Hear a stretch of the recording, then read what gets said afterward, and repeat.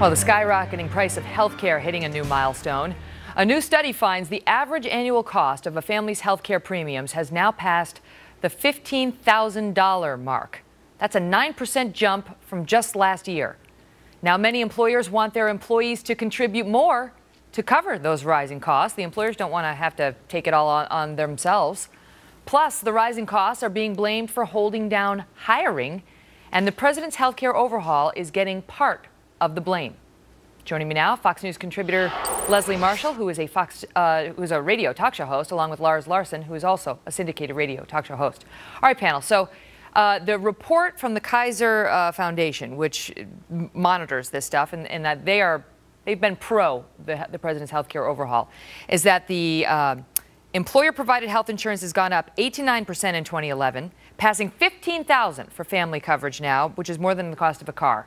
But they say that only about 1.5% of that is due to the health care law and the provisions so far.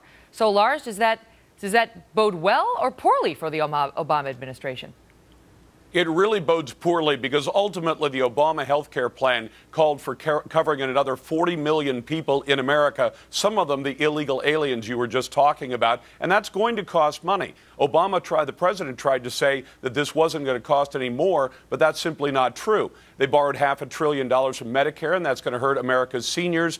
And this does not bode well because all those insurance companies are going to have to adjust their rates upward as the increased mandates, the illegal aliens, the uncovered Americans, and including a large group of young Americans who make healthy salaries above $50,000 who simply chosen not to buy health care. All those people have to be covered. It has yet to roll all the way through, but it's going to be a big barrier to making new jobs in this country. You know, Leslie, it says, so we've got a 9% increase going in, but they say about a 1.5% of that is due to the president's health care law. Nonetheless, you know, I think Americans, they don't care. It's like 9%, right? They got to pay more at 9%. You know this because your husband's a doctor.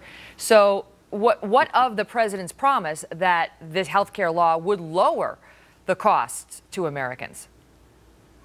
Well, quite frankly, if you remember, Megan, and I'm one of the Democrats that was in agreement with the president and other Democrats when pushing for health care reform, including a public option. I have said before, and I'll say it again, a mandate really doesn't work without a public option. And I think that this study and this increase just shows why we need a public option, because the public needs an alternative, an affordable option, the employers and the employees. In addition, when we look at 1% of 9%, that still leaves us with 8% and asking why was there an increase. I have to tell you, personally, and for my two businesses that I own, when I have called my insurer, who will remain nameless, and I've asked why the increases and what benefits do I receive, what increased benefits? None.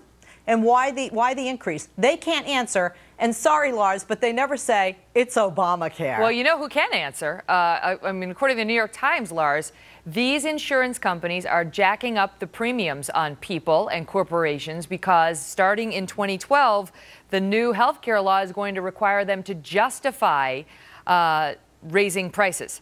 And at least if they do it more than 10%. So the speculation is that they're hiking up our premiums right now before they have to account for why they're going to hike our premiums.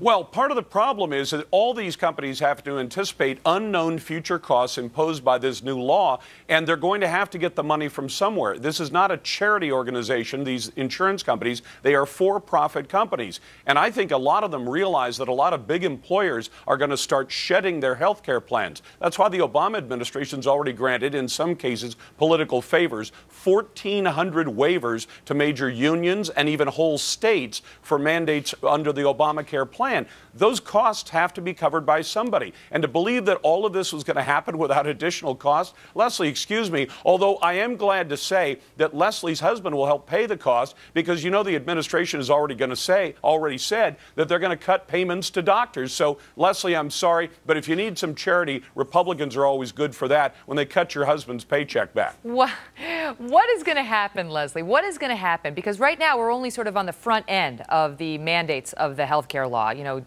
kids having to stay on their parents' insurance plans until they're 26 and some others.